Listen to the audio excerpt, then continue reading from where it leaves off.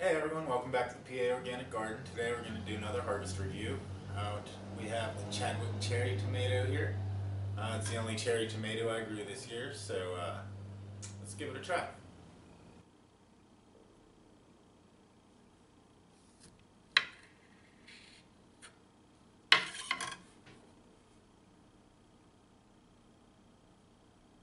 You can see it's not very seedy.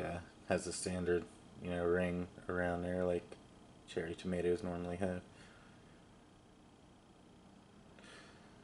Looks to be a bit gooey. Not too meaty. I'll just give this half a try.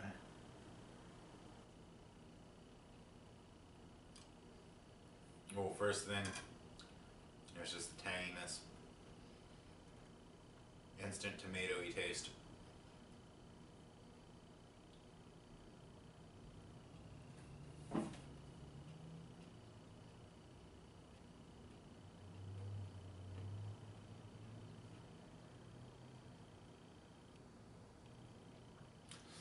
Yeah, not very much substance to it.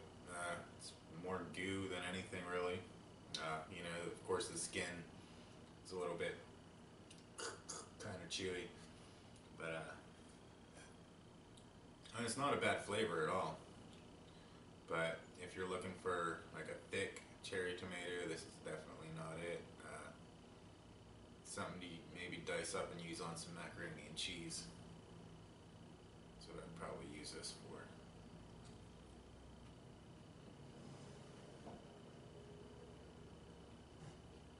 Yeah, it's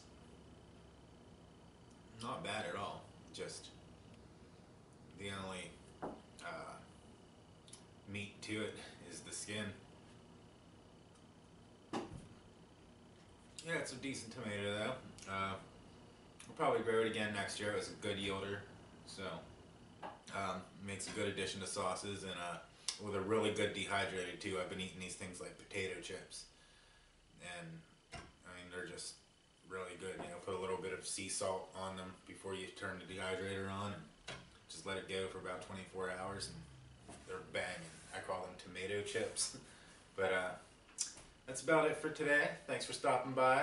If you liked the video, don't forget to give it a thumbs up, and I'll see y'all next time.